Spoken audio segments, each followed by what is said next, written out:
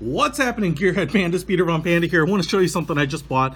Picked this up on Amazon. What I didn't realize is this one didn't come Amazon Prime. It actually came from China, so it took a long time to get. A couple things I will note about it is, you know, the way it came shipped, it actually came in like a big bubble envelope. So as you can see here, it's creased because it was kind of, you know, pressed up like that. Obviously, not a big deal. It is a pillow. It's not like memory foam. It's just like squishy, you know, foam inside.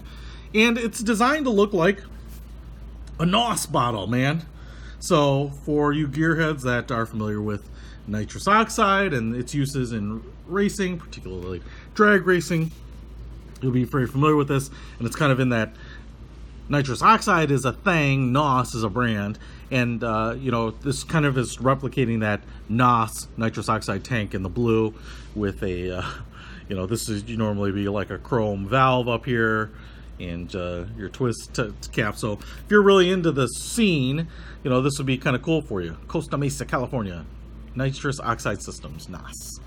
And it has like a heat applied label, I think, that looks just like, and maybe is actually a replica of what is on NOS bottles, although I would think maybe that they have better spacing between, like, can cause, but, or can occur.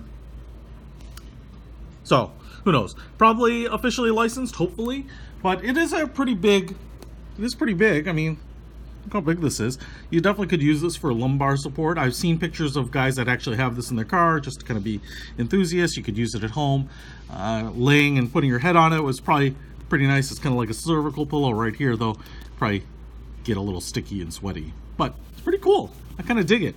Now, they're not as inexpensive as I thought they would be. I paid like 27 bucks for this thing, but it's just kind of cool. I don't know. If you're into the racer scene, car customizing, high performance scene, it's kind of one of those cool novelties to have. I kind of dig it. Nice and soft. Car guys will definitely notice it. Everyone else will be like, that is ugly. Peter Von Panda out.